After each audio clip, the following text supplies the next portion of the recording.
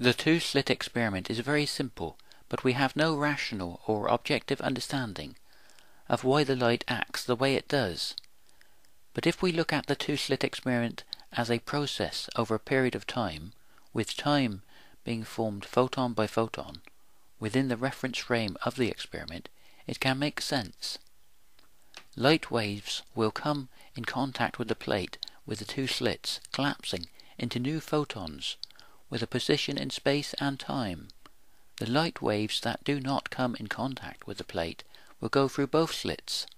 The waves will then form constructive and destructive interference over a period of time, and an interference pattern will build up on the screen, photon by photon. This interference pattern will continue as time unfolds, photon by photon, within the isolated reference frame of the experiment. Just as in Newtonian physics, only when an external force comes in contact with the light does the interference pattern collapse. When an observer tries to see which slit the photon went through by turning on an electronic detector, forming a new photon-electron coupling, the interference pattern collapses. This is because the photon-electron coupling represents a new moment in time, the moment of now, within the reference frame of the experiment.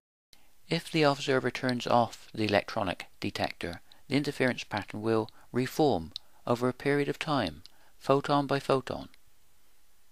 In this theory, we have a universal interactive process. The same interference pattern can be seen when sunlight breaks through clouds, forming rays of sunlight. The universe is in a process of continuous creation, continuously coming into existence with each new photon oscillation. Because the photon is also the carrier of the electromagnetic force, electrical potential is the same potential we have with any future event within our own reference frame that we can interact with, turning the possible into the actual. In this theory, we only need 3 dimensions and 1 variable of time.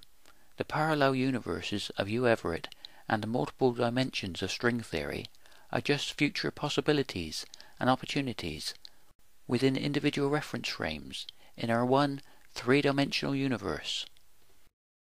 What we see and feel as time is a continuous process of energy exchange that we see as an ever-changing world with an uncertain future unfolding photon by photon.